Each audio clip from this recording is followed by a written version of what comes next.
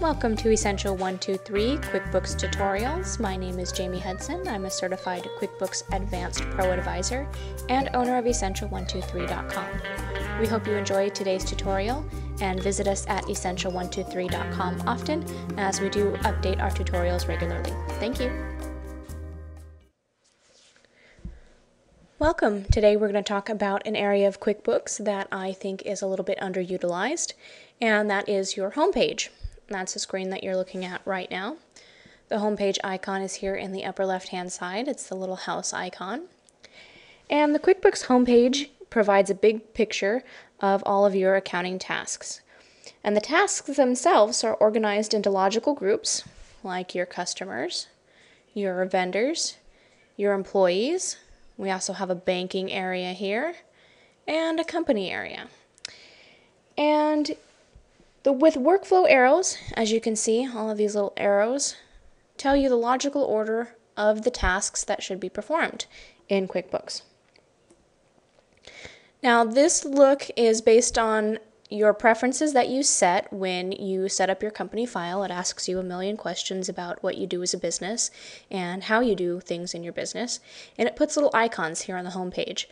But if for some reason you need to add different types of tasks, or you need to take away tasks that you don't use, you can always change that in your preferences. You can go to Edit in the gray menu bar and Preferences all the way down at the bottom. You're going to want to click on Desktop View in the left-hand side, and you want to click on Company Preferences. Here you can see that we create invoices, sales receipts, statement charges, and we have things like inventory, payroll, sales tax, and those sort of things on. You can always click on one of those to change that preference to either turn it off or turn it on. And you can go ahead and say OK to change those preferences. Now, there are certain things here on your home page that you will only get if you purchase additional services. One area is this payroll area here. Payroll is an optional service that you can get from QuickBooks, and if you do not subscribe to the payroll services, you won't have these icons here. Instead, you'll have icons that say things like Learn about payroll processing in QuickBooks. The other optional services that you can purchase are things like merchant card processing, which will add a couple icons here between your customers and your banking. They do have credit card and merchant processing that is available that you can purchase. One of the great things about the home page here, especially if you're new to QuickBooks, is the QuickBooks Coach, which is located here in the right-hand side. We've got the Coach here. So I'm going to click Maximize Coach. You can see he'll pop out here. If you go ahead and click that X, you can hide the coach and it pops back into the side here. There's also a video tutorial that you can click on and watch about right from QuickBooks that tells you a little bit more about the home page.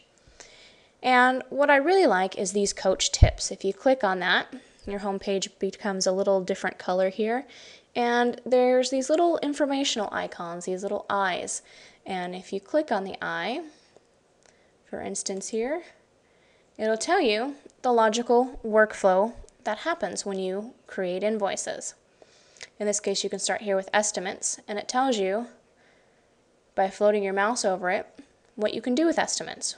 For instance, you can bid on a customer project and create the estimate.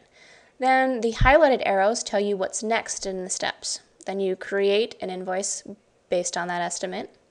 Once you send out that invoice, you can then receive a payment when your customer provides you payment.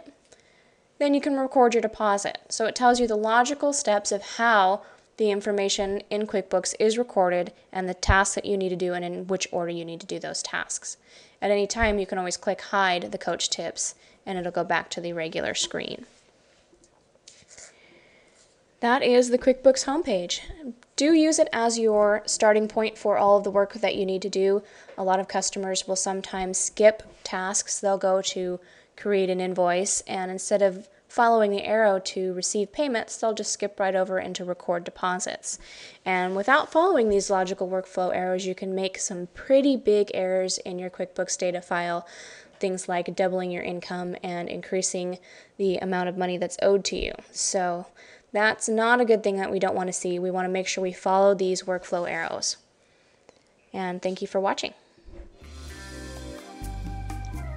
Thank you for watching. We hope you found our tutorial useful and informative. Your feedback and comments are welcome. Please send us a note to the email address that you see on your screen. And just to let you know, we do offer live seminars, remote login assistance, video conference, group training, one-on-one instruction, and so much more. For more information about these services, visit essential123.com. Thank you.